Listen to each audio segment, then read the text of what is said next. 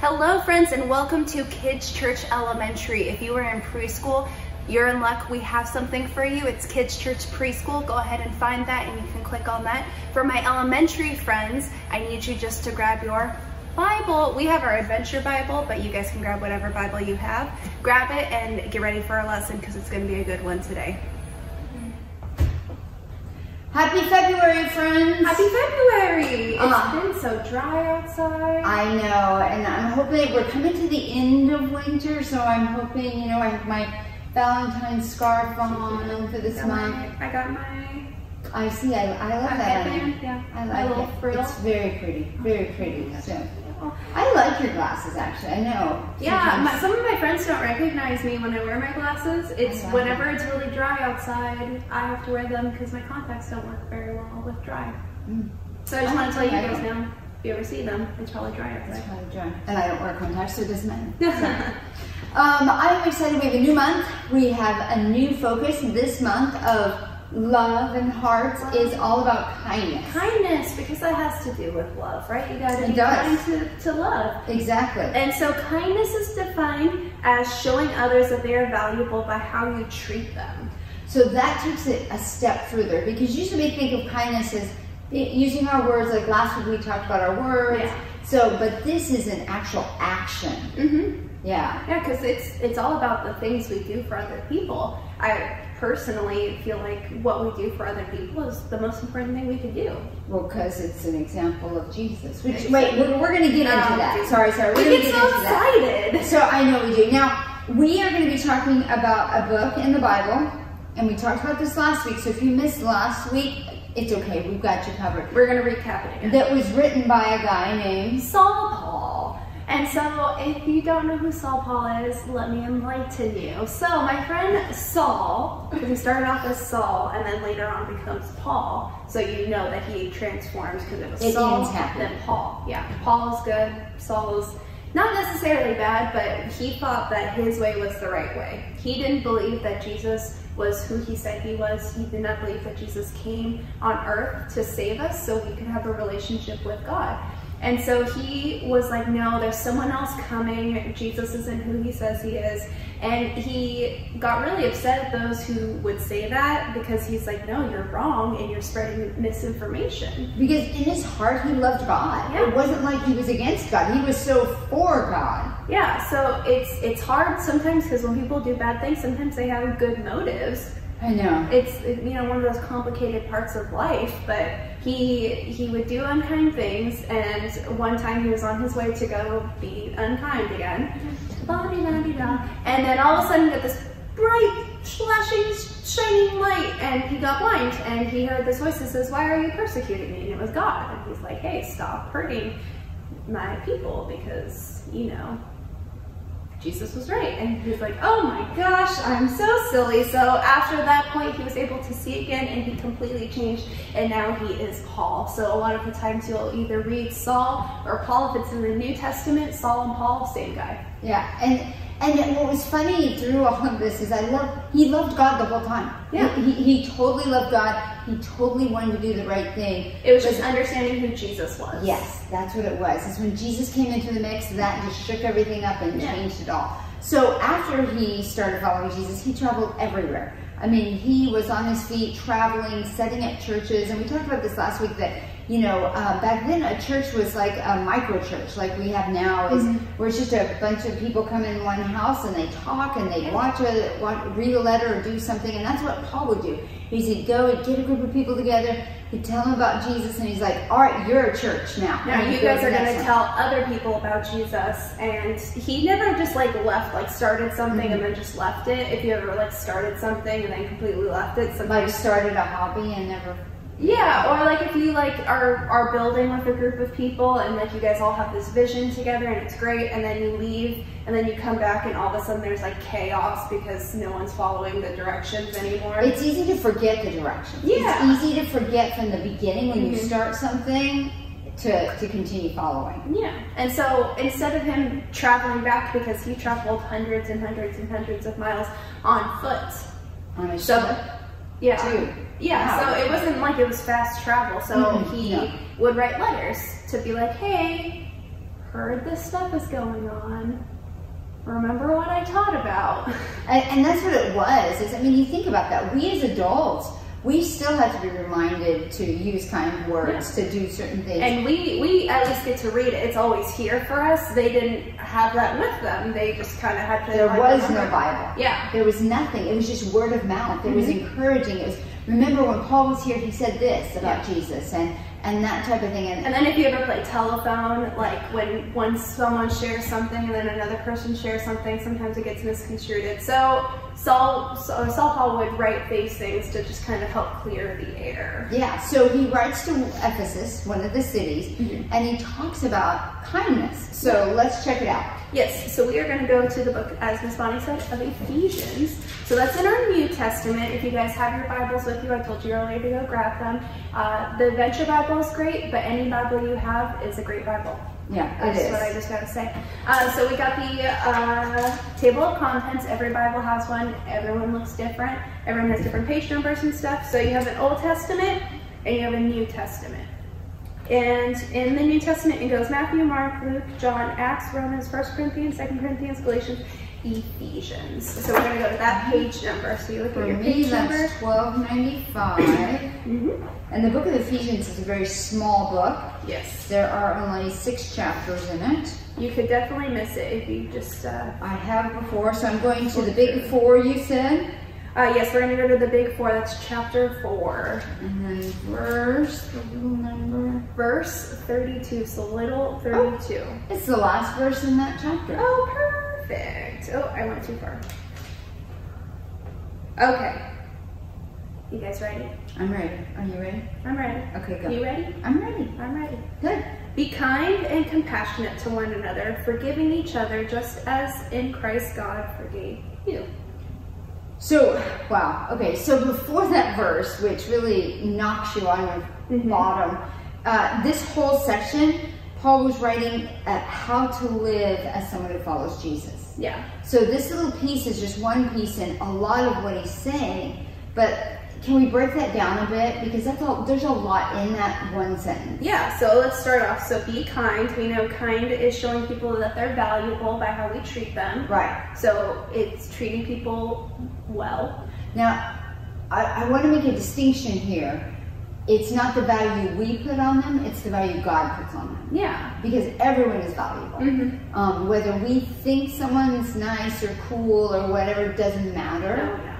It's God created them, and if He created them, they are valuable. Yeah, and so it's showing that they're valuable. Right. Yeah. Showing that. Okay, so be kind, show people that they're valuable. And be compassionate. So showing compassion, being compassionate, means that you think about the other person as if they were valuable, as if they were made from God. And understanding how they feel. Yeah. That compassion isn't just a be kind, that compassion is, oh, she got a bad grade on her test. I'm so sorry. I understand. I've done that before. Yeah. You know. Yeah. Okay. So be kind and compassionate to one another. Forgiving each other. So saying, hey, you don't have to pay for what you did that was wrong, which is hard. And the next part is the key part. It says we have to do this because just as in Christ God forgave you. We forgive other people because we are forgiven. Well, and that's what we've talked about that. The New Testament is all about Jesus coming, dying on a cross, and He did that so that we could be forgiven. Yeah. So we aren't kind and compassionate and loving just to be kind, compassionate, and loving. We are kind and compassionate and loving because Jesus does that to us. Yeah. And because He forgives us everything we have done and values us, we want to turn around and do that to other people. Yeah. Because think about it. When you make a mistake, and you ask for forgiveness, you want that, don't you? Yes, I do. When I go to someone and go, I'm so sorry, I made a mistake. Please forgive me. So if that happens for us, what do you think about other people? Yeah. That's part of the compassionate aspect, is thinking like, oh yeah, if I was in their shoes, I would want the same exact thing. Yeah, compassion and empathy are really close, aren't they?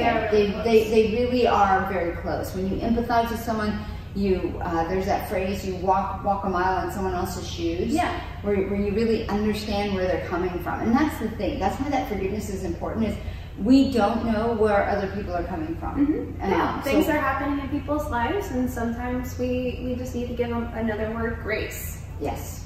No, I agree. So our question this week is, what does kindness look like? So what does it look like to show others that they're valuable by how you treat them? How do you treat people? How should you, not how do you treat people? How should you? If you're working on it right now, maybe not like because, how do you treat people. Because, you know, and I think that that's an important point, is this is all an ongoing process. None of us are perfect at walking with Jesus. None of us have arrived and have that award. We're all slowly getting more and more like who Jesus created us to be.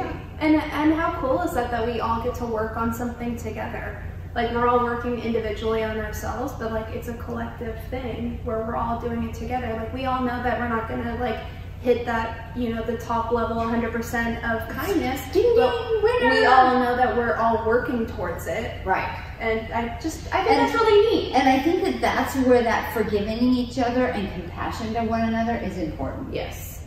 Because as we all want to follow Jesus and we all want to be kind, we're going to miss the mark once in a while. And we need to give each other grace. Yeah, because we all miss the mark. Missing the mark, another word we use sometimes is sin. We all sin. Every single one of us have done something that is against what God wants, or it hurts others. Yeah, for sure. But it's all about acknowledging it, saying, oh gosh, I did that.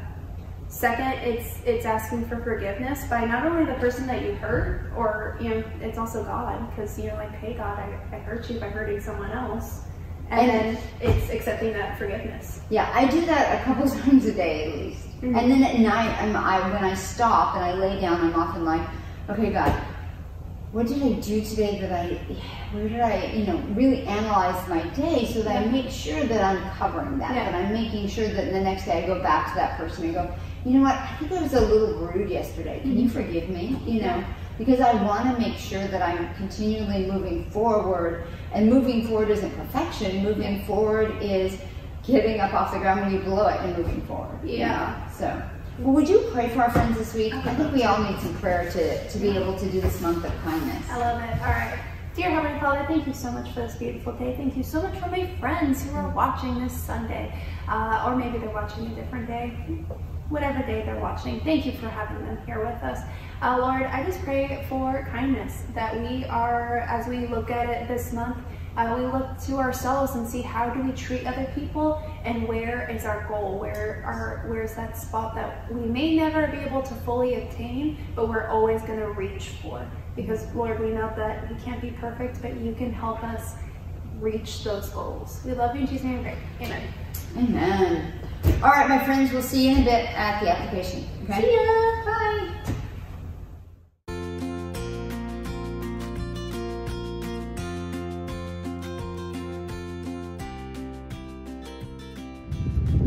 Hey guys, it's Miss Allie. And it's Miss Bonnie. And today we are helping out at the drive-thru food pantry, and we have a mission for you guys at home. So during the month of February, we are doing a food drive. We're gonna send home a bag with you, and you guys get to fill it up and then bring it back, because all of the food you guys gather will be delivered by these wonderful people who are with us today, and they're gonna give it to people who need it. So grab a bag from us, or if you don't come to church in person, go ahead and look at fccHB.com and you'll find a link in the children's area to the list of food that they can bring in. Yeah, so definitely check it out, and let's help out some good people. We can all do it together. All right, see ya. Bye, guys.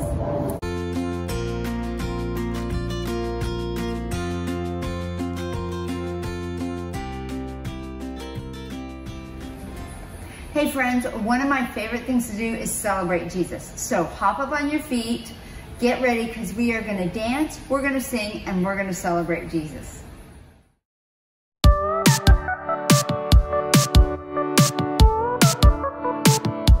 His love will never quit.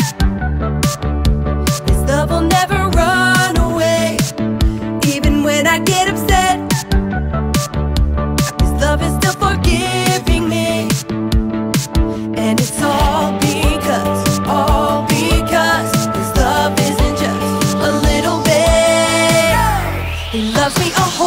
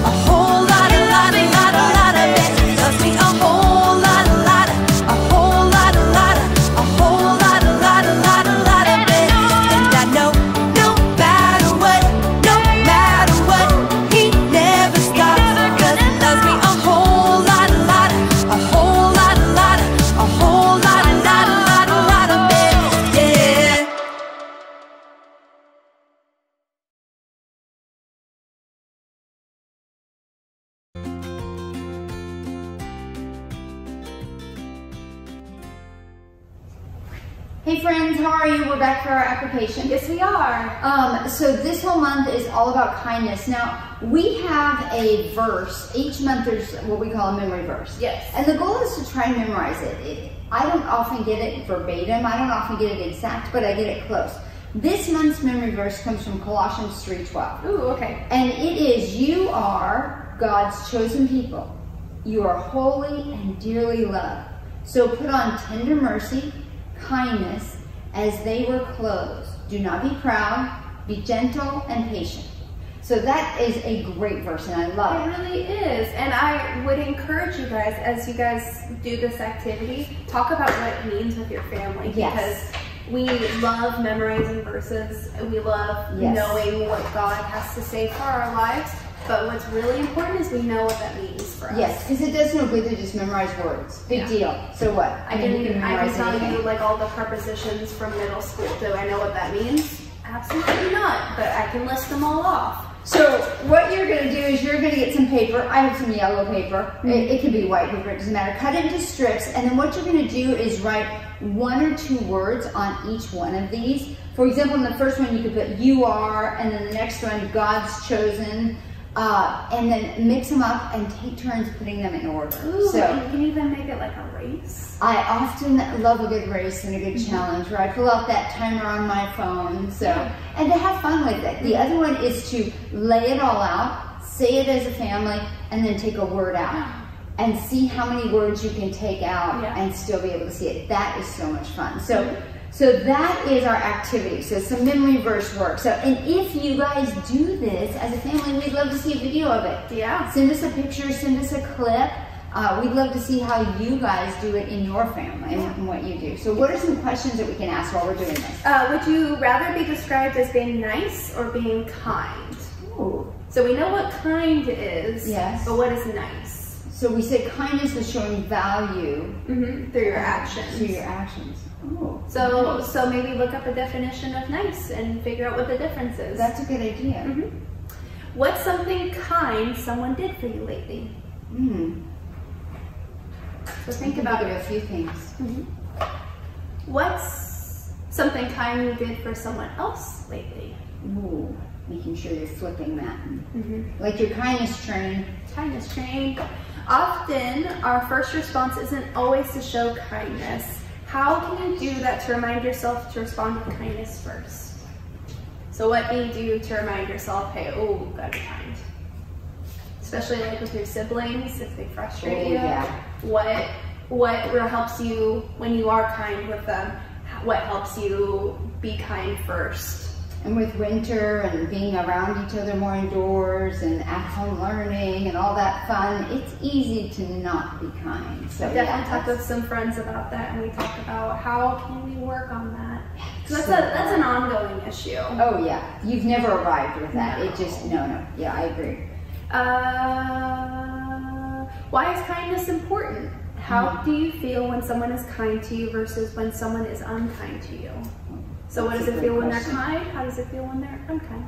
And I think that goes back to the verse about empathy and compassion, understanding, oh, I felt that way when you weren't kind, and then you're able to go, oh, well, I don't want to make someone else feel that way. Exactly. Yeah, and that's a hard question. thing to fully get, and that's definitely something that you'll get once you start getting older. Right. So just remember that if you're not quite there yet. But it's really just continue that conversation. Working on it. Yes. Just because you don't understand something doesn't mean you can't work towards it. Right, exactly. And finally, God showed us kindness by sending Jesus. What are some ways Jesus showed others that they were valuable? How was Jesus kind to others? Ooh, that's a good one. They're going to have some great conversation with these questions. I hope you guys enjoy it. If you guys have any thoughts or feelings towards any of them, or you want to share them with us, we love to have conversations. We do. We love to hear from you. So reach out to us, fcchb.com. Wait, kids. What was I thinking? That's the website. That's the website. Sorry. Kids, KIDS at fcchb.com. If you want to look at our website, you can look at our website. But it's a nice website. It's a nice website, but we're talking about email. You can email us at kids@kids@fcchb.com. All right, friends. We'll see you next week, okay? Bye.